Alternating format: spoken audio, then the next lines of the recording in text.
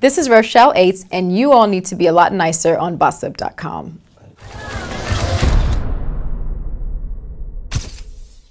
Well, my preparation for Pebbles was as such. I spoke with Chili and T-Boz about her, and they gave me some insight, stories, things like that I could work off of.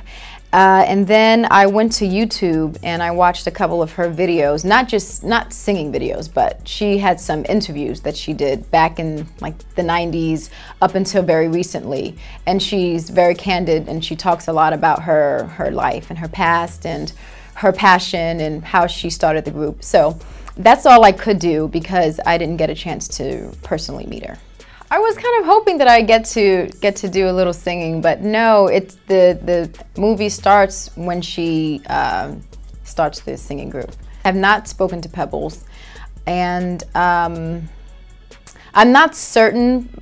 I mean, I think she's not happy with the fact that she's not a part of it, but I can't speak for her, so yeah. We got along really great. I haven't seen or spoken to them since, but we had a great relationship while it started, and I can't wait to see them because we're about to do some reshoots, so.